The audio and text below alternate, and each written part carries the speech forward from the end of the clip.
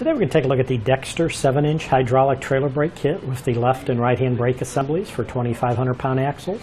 Now, hydraulic drum brake assemblies are designed for use with surge type trailer brake actuators. These assemblies are manual adjustment brakes, so they do require a periodic manual adjustment. Right down here is your adjustment gear where you'd adjust them. And on the backing plate there's a hole and an access hole at the bottom that you put your tool through to do your adjustment.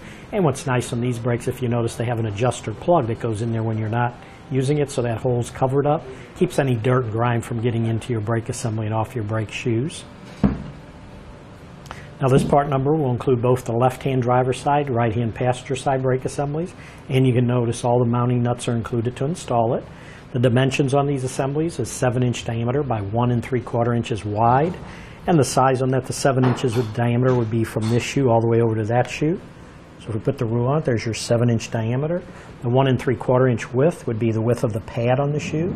There's your 1 3/4 inches. And if you notice on the back, there's the 4 bolts. That's the mounting flange bolt pattern. It's a 4-bolt mounting flange. And again, there's your nuts that you would install them with. Now, these assemblies do require the use of a 7-inch brake drum. The wheel size that will fit on these is 10-inch, 12-inch, and 13-inch. And again, these are designed for axles rated up to 2,500 pounds. And the last thing I wanted to show you is how to tell the difference between the left-hand driver's side and right-hand passenger side. Now, on a new assembly, of course, there'll be a sticker that'll tell you that. But if that sticker wasn't there, the easiest way to tell is you look at the length of the pad on the shoes. So this pad goes from here to here.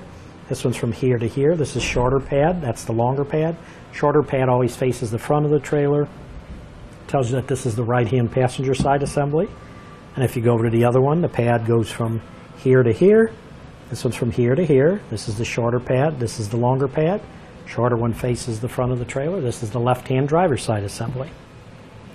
But that should do it for the review on the Dexter 7-inch hydraulic trailer brake kit with left and right-hand brake assemblies for 2,500 pound axles.